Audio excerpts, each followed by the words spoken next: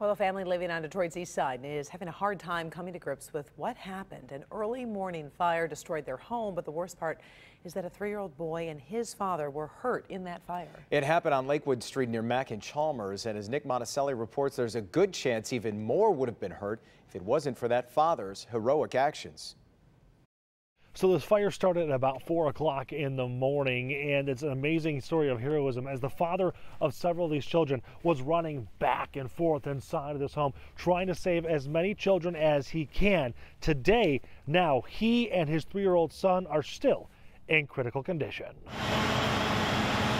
My son-in-law called me at 3:30, 4 o'clock this morning and told me that the house caught on fire. Edna Paul says she is living in a nightmare. The home where her 2 daughters, their husbands, and 6 of her grandchildren live can't be called their home anymore.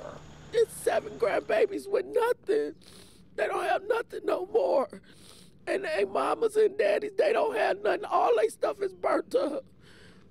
But even worse, the father and son, Stephen and Jason, that are in the hospital, heavily sedated from burns and smoke inhalation.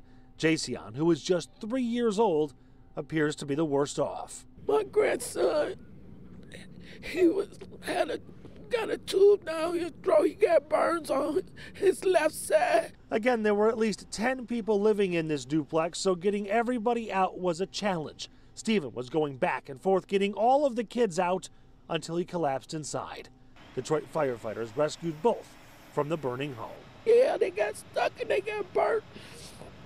And they got soot in their mouth and throat, and he got burnt down in his throat. It's just too much.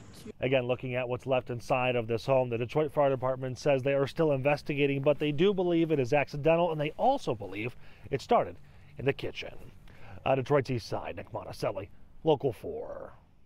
All right, Nick. Fire investigators also say they found an illegal electrical hookup at that home, but don't think it had anything to do with the fire.